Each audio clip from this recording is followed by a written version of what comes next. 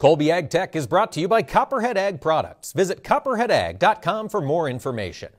Drone technology has advanced a lot over the past 10 years, and sometimes all of those choices can make it more difficult to get started. Well, Chad Colby's here this week with some direction.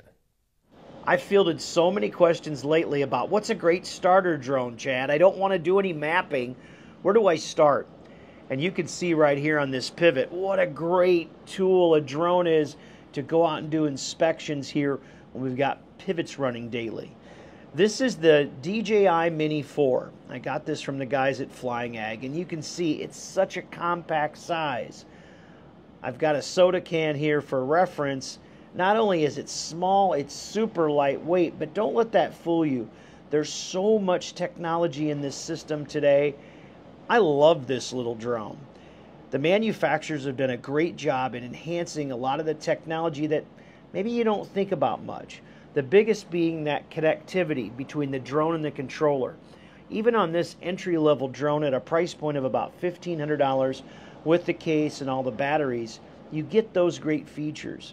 It'll stream back to the controller in 1080p. You can record in 4K. It's got proximity sensors. You can see that on that screen view. That is actually real-time recording. It's got auto takeoff, auto land. This thing is fantastic. But the thing I really want to showcase is look at how stable that image is in the left corner.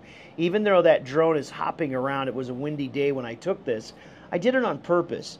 I wanted everybody to realize just how great that works. Certainly you can take still images, you can take video. That part is very easy.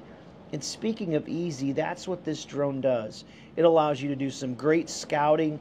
Maybe you've got some projects coming up on your farm, whether it's drainage, maybe you're going to put in a new waterway, or you're looking at those low areas. They work great. Or maybe you just want to update from that big case that you have from that drone you bought 5 or 6 years ago.